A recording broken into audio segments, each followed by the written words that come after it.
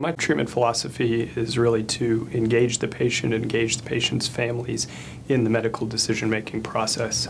Patients that we often take care of in heart failure have had heart disease for many, many years, very complex medical histories, procedures, surgeries, to the point that we see them with advanced heart failure. So I think it's very important to understand where the patients are coming from, what procedures they've had in the past, and really that no stone goes unturned in making sure that we're not missing any treatment strategies or approach. Next is to really educate the patients and the families about the state of their medical condition, and make sure that they understand what's going on and the complexity of their disease, answer any questions that they have, and really let them know, we're here to take care of them. We're here to try to provide the best medical care and cutting-edge technology in the world of heart failure. My specialty is advanced heart failure and transplant cardiology, and so I take care of patients with all forms of heart failure, whether it's reduced pump function or reduced relaxation of the heart.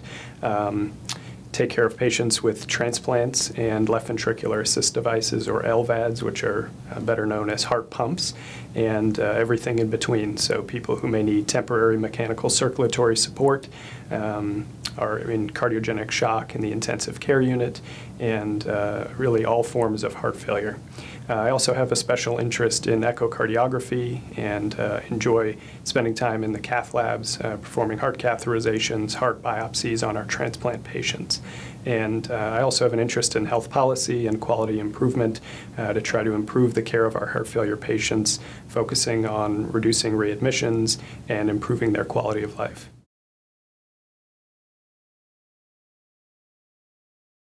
I think patients should choose MUSC Health because we're really the foremost academic medical center in the state of South Carolina. We really offer a comprehensive array of treatment strategies for patients with cardiac conditions and advanced heart failure, whether it be coronary interventions, electrophysiology procedures, ablations or devices, advanced valvular interventions, or if they need heart transplant and left ventricular assist device. I think we are the premier institution in the state of South Carolina and one of the few in the region that provide such a comprehensive array of medical treatments.